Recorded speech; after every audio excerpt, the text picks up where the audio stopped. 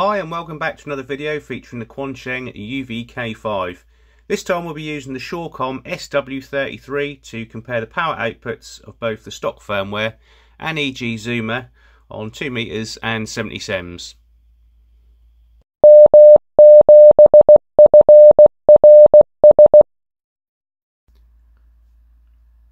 So first of all then we need to switch the radio on, holding the push to talk and rotating the knob to put the radio into flash mode.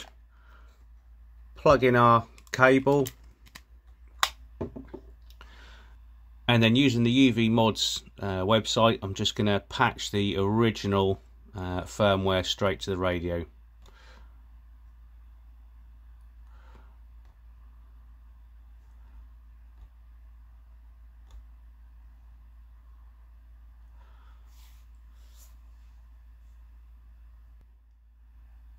So that's the original firmware successfully flashed to the radio. Let's get on with some power tests.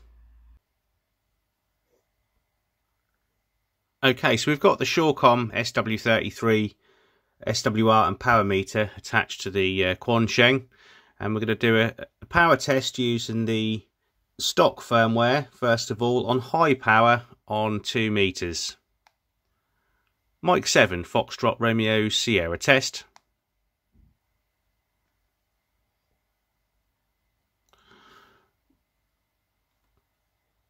There you go. So I don't know how clear that's showing up, but that was about 4.5 watts roughly on 2 meters on high power.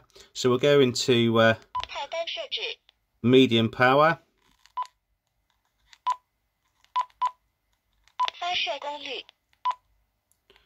So that was high power. That's medium power. Select that. M7 FRS test. So medium power on the stock firmware, 2 meters, is giving us about 3.18 watts output. Let's try that on low.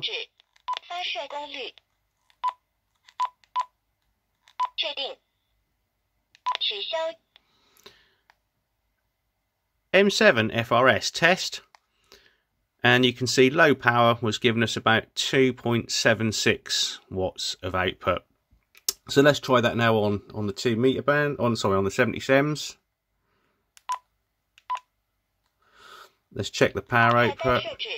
So we're on high power.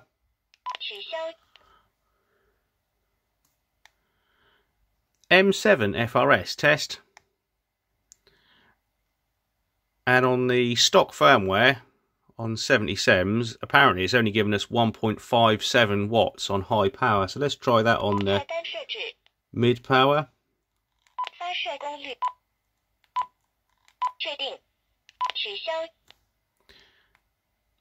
M7 FRS test. And interestingly, mid power is giving us 2.92 watts output, which is higher than the high power output. So let's try low.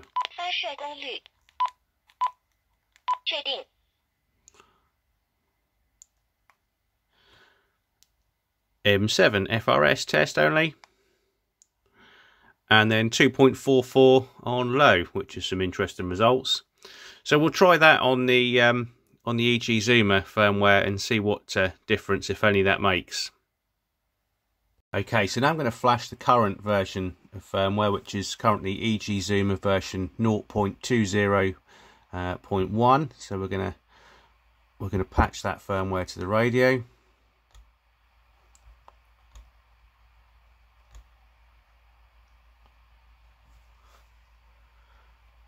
And then as soon as that's done, we'll perform the same test again.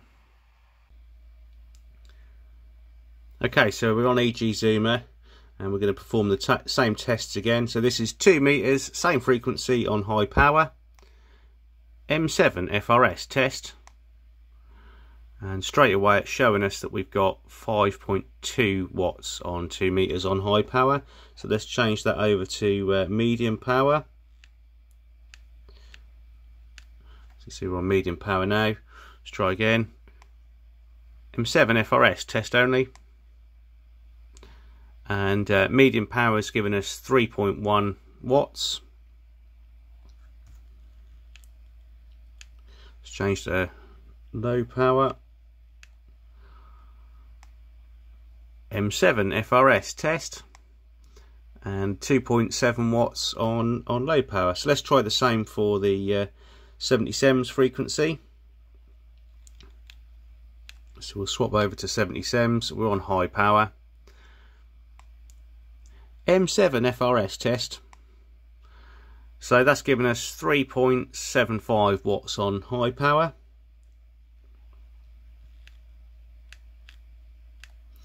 Medium power. M7 FRS test. 2.95 watts on medium power, and then finally on low power.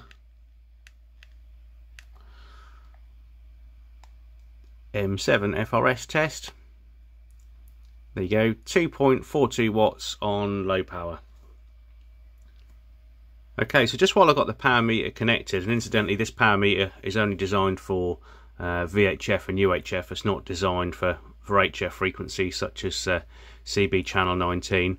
There's a lot of speculation about the CB frequencies putting out sprogs on various different frequencies, including the airband. I'm still running into the dummy load at the moment, so this will be a real quick test, but I'm just going to see what the power output is displaying on here. Bearing in mind the power meter only measures what's coming out of the radio, it doesn't actually know what frequency we're trying to put that on, it's just measuring what's coming out basically. So we know that these radios put out a few milliwatts or microwatts even on the 27 megahertz band, but it's going to spit some other stuff out. So let's just have a quick look. It's on high power, so there you go, just a quick press of the PTT and into a dummy load, and that's putting 4.22 watts out somewhere. We don't actually know where that somewhere is, but hopefully that's a good demonstration as to why we shouldn't be transmitting on anything out of band that the radio is not designed for, because say there's 4.22 watts coming out of there somewhere, but who knows where. So there you go then, here's the results.